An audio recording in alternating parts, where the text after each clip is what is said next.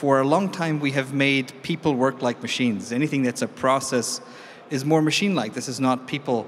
And I think there's a huge opportunity by giving this time back to people. Are we on the verge of a massive destruction of white-collar type of jobs, much as we saw the agricultural jobs wiped out 100 years ago and maybe a lot of manufacturing jobs wiped out 30 years ago? Very likely, like the internet has changed so many sectors and verticals, is the introduction of machines that act more like people because they can deal with uncertainty and strange input, definitely will bring us to that position. In IT, it's great, right?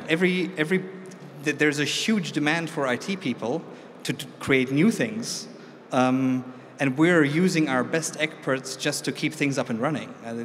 The techies that actually lose their jobs get better jobs the next day. It's fantastic. But you wouldn't expect that to happen in other parts of the economy?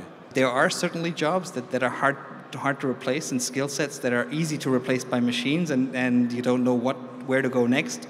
This is deliberately why we decided to start this in IT itself, because there's such a huge demand, and it gives us the opportunity to work through what should we be doing next. We have enough data to give a machine this context that it needs to work through it, and I think that we're going to see a few very interesting developments. What does automation mean so far, right? Automation should mean that machines are doing something alone, autonomously. But in our language, it means that something is done in an industrial way. We have put automation equal with industrialization. We standardize stuff, then we consolidate it, and then we automate it, and all that is economies of scale. People put economies of scale as the same thing as automation today.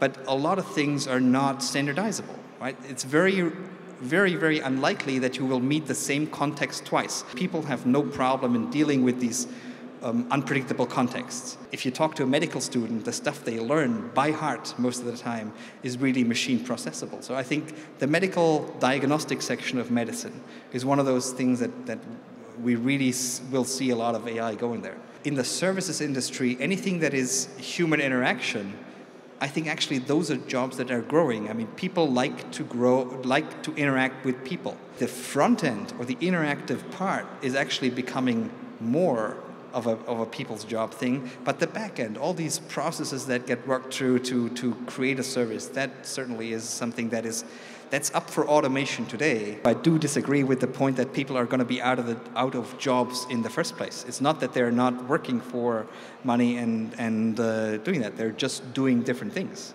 I think today a lot of people are in their hamster wheel, right?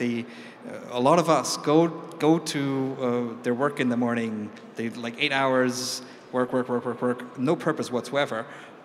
Go home, and then they're tired. There's no time left, right? And what is going to happen is that people actually get their time back and rethink what they want to do with this time.